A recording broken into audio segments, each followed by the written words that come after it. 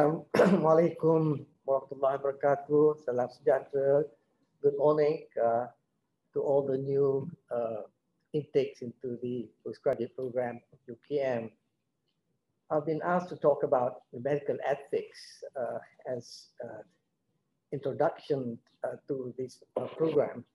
Now, the reason why I chose the word introduction to ethics in clinical medicine is in the 40 years that I've been involved in medical inquiries and to complain against doctors, I've noticed that there were many instances when there was actually a lack of understanding of medical ethics, as well as maybe people have forgotten about medical ethics, and also not adhering to the code of professional conduct is found in the Code of Professional Conduct of the Medical Council that's specific to all doctors when they register with the Medical Council.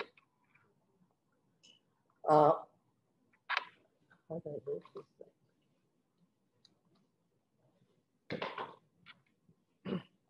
Let me begin to, very quickly to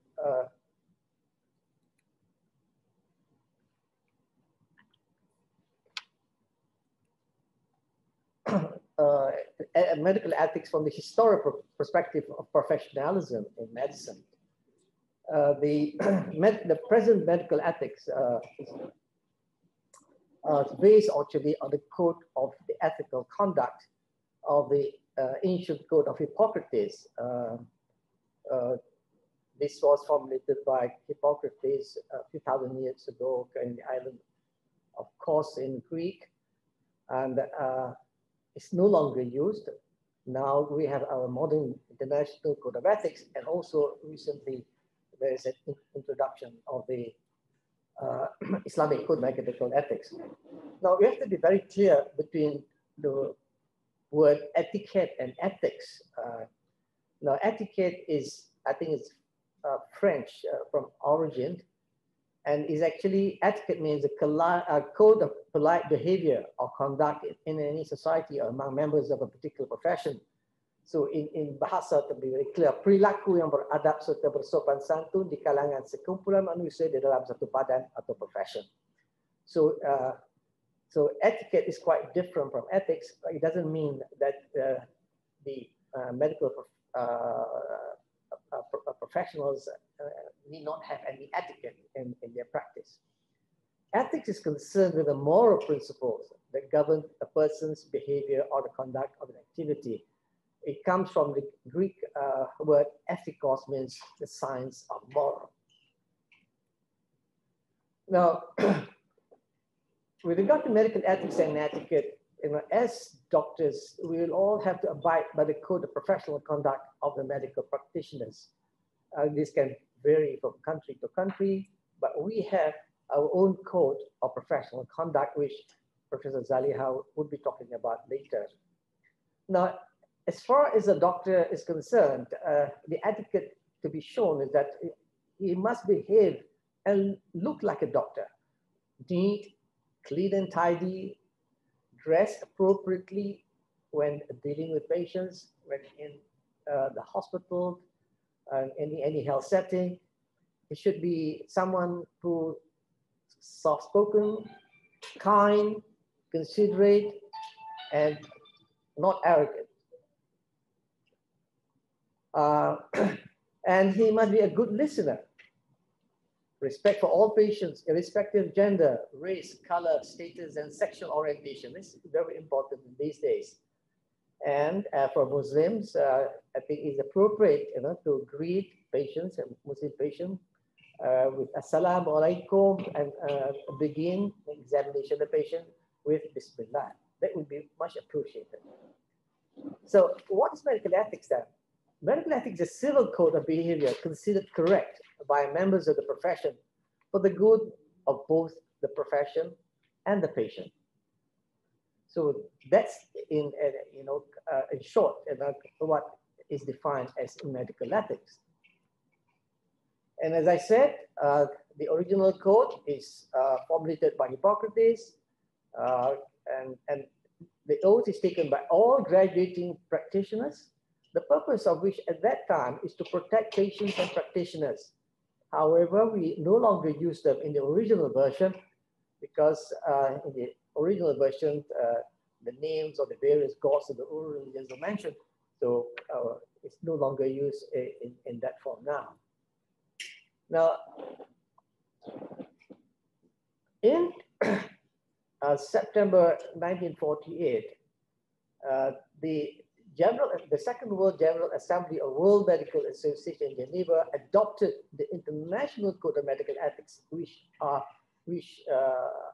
is being used right now, but has been what called amended by the 32nd World Assemblies in Australia in 1968, and at the 35th World Medical Assembly in Venice in Italy in October 1983.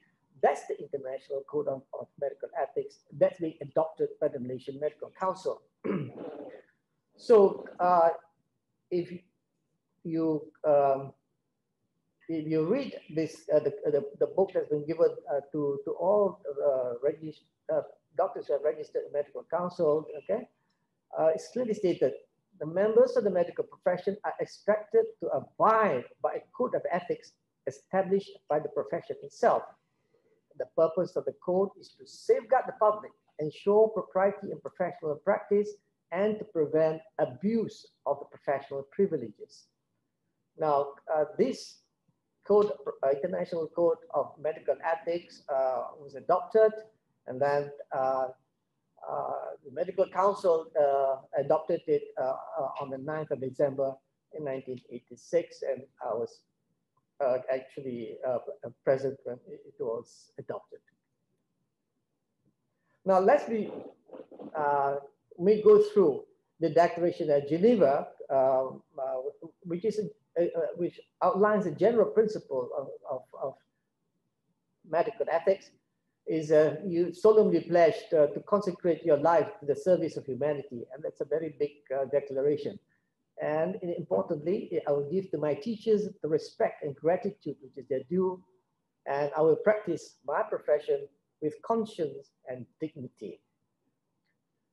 The next is the health of my patient will be my first consideration. I will respect the secrets which are confided in me even after the patient has died, and this is very important, remember that. I will maintain by all means in my power the honor and the noble traditions of the medical profession, and my colleagues will be my brothers, which means also sisters, right? Just that the word brothers means almost genderless. And this is another important aspect of the Declaration of Geneva. I will not permit consideration of religion, nationality, race, party politics, or social standing to intervene between my duty and my patient. I will maintain the utmost respect for human life from its beginning, even under threat. And I will not use my medical knowledge contrary to the laws of humanity. And you make this pledge, I make these promises solemnly, freely, and upon my honor.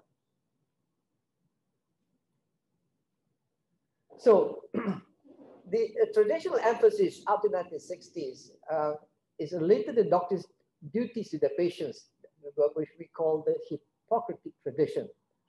Firstly, it's called non-maleficence. It is a French word. Do no harm. Whatever you do to your patient, do no harm. And if you have to do anything, you must do good, must benefit the patient. So the word beneficence. And thirdly, it's very important to place your respect for teachers and your colleagues. Not only you must respect your teachers, your own colleagues. You've got to respect your own colleagues. And importantly, you have to respect your patient and their family, and respect for life.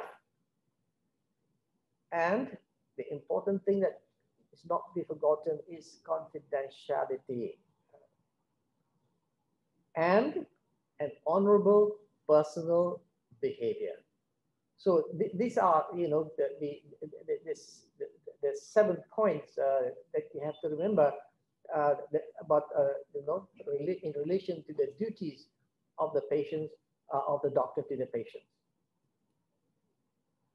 But more recently, the contemporary bioethical principle in medicine make it simpler to just 4. Beneficence, non-beneficence, do no harm, autonomy, and justice. Now, autonomy is a very important aspect because now patients will have to make decisions for themselves, and they can have a choice whether to undertake certain treatment or not, and not agreeing to you to do certain treatment. They would like to have choices in the treatment, and they would make their decision for themselves. So that is why of the importance of the informed consent nowadays, because we have to ensure that when a patient makes a decision to be treated by you, to undergo certain procedures, it is their own free will and with full understanding of the problems, the possible complications, and the possible outcomes. And fourthly is justice. Well, justice means justice for the patient. And also, but remember that justice not only meant for your single patient, but it means to the community. There is such a thing as also distributive justice. These are meant for people who are in an administrative situation when they agree, say, to introduce a particular treatment. It must ensure that, in terms of distribution of a fund, there will be justice so that you do not put all your fund into a particular form of a type of treatment, and then you draw up all the money into that particular treatment, and you have very little money for the other simple treatment. And this also meant for people, say, in the ministry, when you what we call distribute your fund, the money, ensuring that there's equal distribution as well as directing it into the priority areas where money is required. Now, I would like to introduce to you some aspect of medical ethics from the Islamic perspective. And I'm from University of Islam Malaysia. We have also to look into the Islamic perspective on medical ethics. Now, despite the fact that medicine among the early physicians of Islam are very advanced, and they, unlike Hippocrates, there were no written or codified code of ethics in the history of Islamic medicine or literature. It's because those physicians at that time, were very well versed in the Quran and Hadith.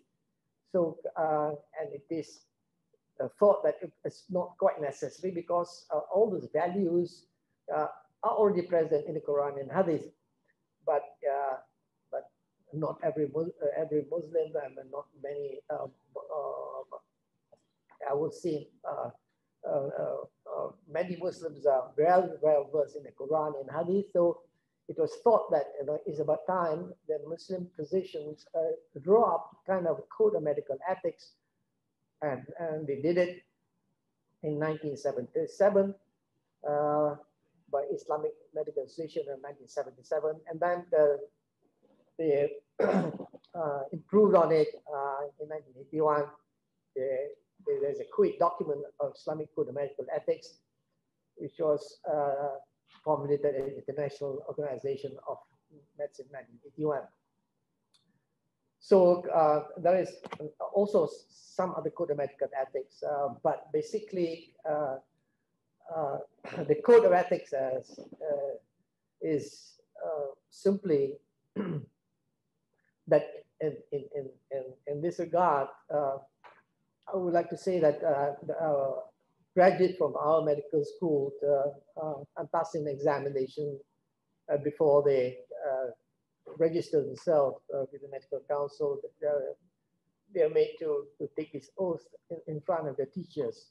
So is I swear by God, with Allah the Great, regard God in carrying out my profession, to protect human life in all stages and under all circumstances, doing my oath to rescue it from death, malady, pain, and anxiety, and to keep people's dignity, cover their privacies, and lock up their secrets. So the Islamic Code of Medical Ethics is basically, to say that you are an instrument of God's mercy. You extend your care to virtuous sinners, friend, enemy, near and far, and to strive in the pursuit of knowledge and harnessing it for the benefit, but not for the harm of mankind.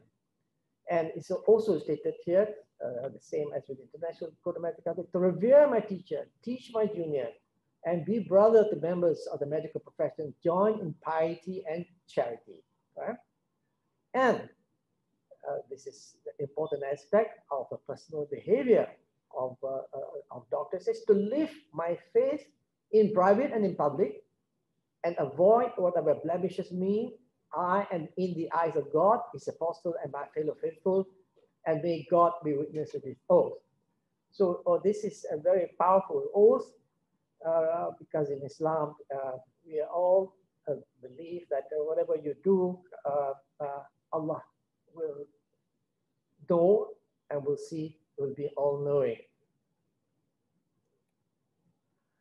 So basically, whether you're dealing with the International Code of Medical Ethics or the Islamic Code of Medical Ethics, it means that you take an oath to perform your duty selflessly with honor and dignity. That word is very important, honor and dignity. We belong to an honorable profession and we should move around with dignity. We should respect for life at all stages, meaning that abortion is forbidden, but under circumstances is allowed, both in the Islamic Code of Ethics.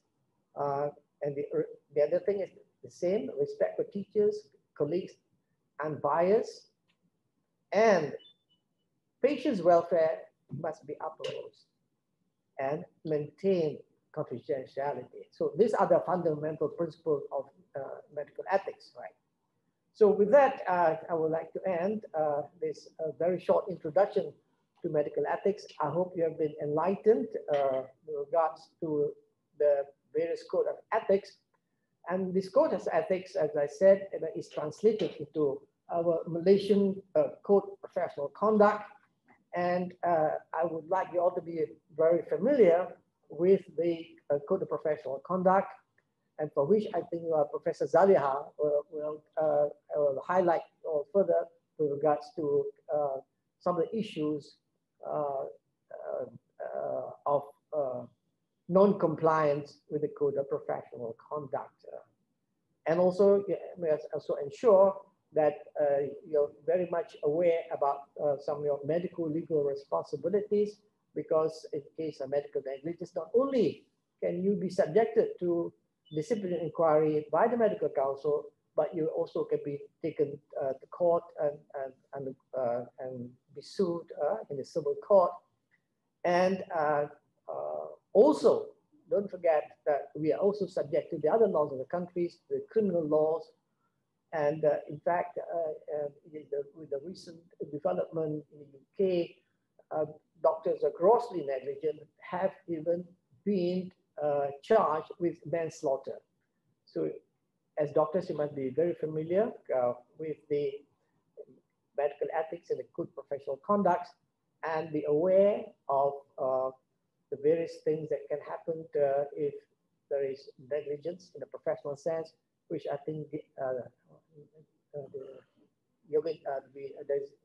Dr. Hassan, I think, will be talking about after Professor Zaliha.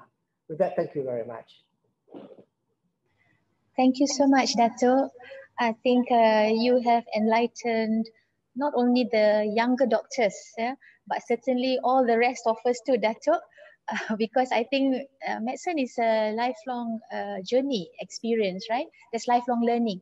So I think it's always very timely that we are reminded about our duties, right? Sometimes we become so immersed that we may even forget or you know, worse, ignorant. So I'd like to invite our participants, our students, to please type in if you have any questions under the Q&A section. But there is already a question here, Dato. It's from a colleague, Professor Dayang. She says, Salam, Dato. Okay. In your 40 years of experience in medical inquiry, which is the most common cases or issues brought forward to the council? The common issue actually is in relation to one is overcharging. Secondly, doing procedures it's not supposed to be done. And the other one is when gross neglect of professional responsibility amounting to negligence. And of course, you know, we must remember as doctors, you have to ensure that you behave properly, even outside the hospitals. Your personal behavior is very important, because any conviction in a court of law for anything that may construed as a behavior not in keeping with the professional person's, it is something that, you know, can be charged in the medical council. So, of course, there is also issue of breach of confidentiality and also improper relationship with patients. That's so many. I can go, but you can just go through to the code professional conduct. Almost everything that's inside there that come to us for inquiry. Thank you, Dato. There is another question here. Dr. Asha has asked, morning, Dato. Morning. At times of emergency, no next of kin available, we proceed with life-saving procedures. Maybe a comment here, Dato? Oh yeah, okay. Important thing is to save life. So if what is the priority is to save life, and you just do that without a second thought. Once you have resuscitated the patient, it depends on whether the patient needs an urgent surgery or surgery that can be delayed. If the surgery has got to be immediately done to save a life, then we can go ahead and proceed with the surgery, having another person, you know, picking up signing up the consent, because this is a matter of a life-saving situation. But as far as consent is concerned, the usual informed consent is only in situation where the patient is conscious and of sound mind and is able to make decisions for himself. But otherwise, in an emergency situation, you just do what is necessary to save the patient's life. Thank you, Dato. There is another question.